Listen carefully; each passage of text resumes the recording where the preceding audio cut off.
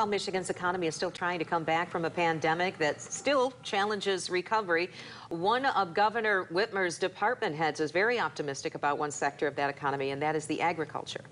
Political reporter Rick Albin caught up with the director of the Michigan Department of Agriculture and Rural Development to talk about ag's place in Michigan's economy. Rick?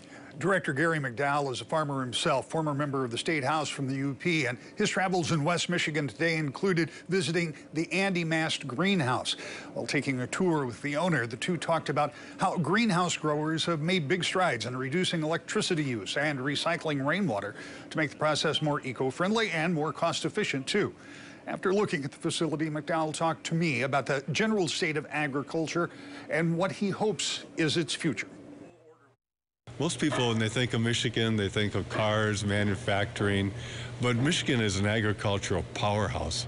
$104.7 billion last year that food and ag contributed to Michigan's economy. 805,000 people are employed in food and ag in Michigan, and this is a good example of Michigan agriculture.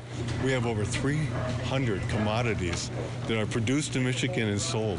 And it's not just in Michigan where they're sold. We're a global powerhouse, actually. We have $2 billion last year in exports.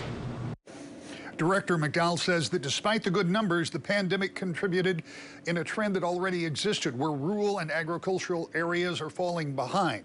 He says Governor Whitmer is establishing a Department of Rural Development that will focus exclusively on identifying and providing solutions in rural areas across the state.